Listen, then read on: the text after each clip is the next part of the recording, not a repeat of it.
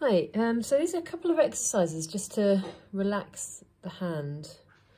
So you're trying to get all the fingers ideally on the floorboard at the same time. So keeping your hand position. Yeah. So you shouldn't see the hand position there, but you're just trying to keep your hand as much as possible straight in line with the keyboard, with the fingers curved, yeah, curved on the tips, okay, and with a little gap underneath, with the thumb nice and loose. Okay, so it's really hard actually to stop your fingers from going up, because actually we're so used to doing things, you know, you're used to grabbing things all at once, so you have to unlearn that. With piano you have to do individual fingers and keep them relaxed, which is also quite, it's not normal. So yeah, so basically what we're doing is you're just going to go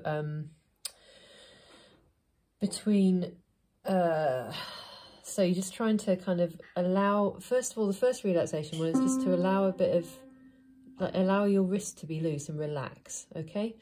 So the weight is in the arm, so you're feeling the heaviness of the arm, and you're just going to come down onto the piano and play the C, middle C, and just play the C and release tension and play the E with finger 3, not letting the fingers go up there, I was just trying to show you where I was.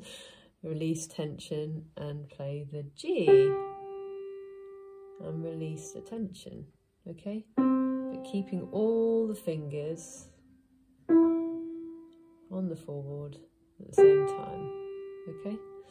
So that's an exercise you can do to practice the wrist and just releasing a bit of tension. And another exercise you can do is you're playing D and F with fingers 2 and 4, okay? Not in this position, I'm just showing you where I am. And then what I'd like you to do is, well, there's 2 different exercises you can do. So you're holding these down throughout the D and the F, and you can go, this is from Dozen a Day, so.